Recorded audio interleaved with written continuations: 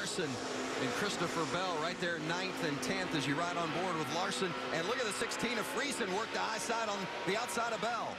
Got Jake Griffin. He was over to the inside of Larson in that 11 truck. There's Johnny Stoddard, the 20. Really rough down in 1 and 2. We saw that develop during practice. Kyle Larson is choosing to run under those bumps.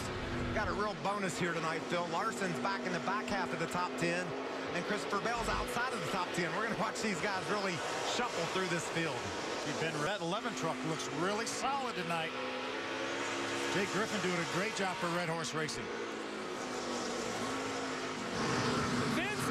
Right now the racetrack is getting very slippery up top.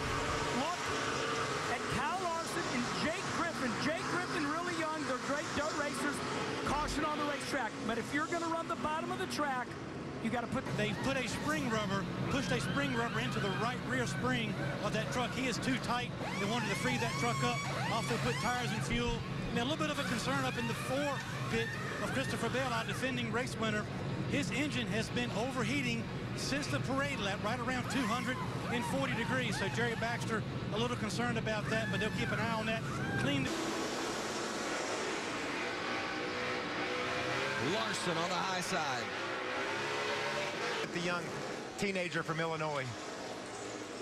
Keep an eye on Pierce now as he starts to get into a little heavier traffic pattern, and we'll see if Larson can continue to close that gap between the two.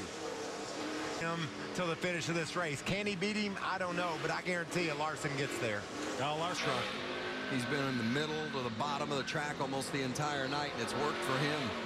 He's been top 10 in all 3 of his races here at Eldora, and he's Stuck in the top 10, but that's a great accomplishment. He made his way all the way up inside the top 5, but kind of stalled out here late in the going, racing alongside Daniel Hemrick there. That's a battle for the 8th spot. Looks like Hemrick might get that 8th spot.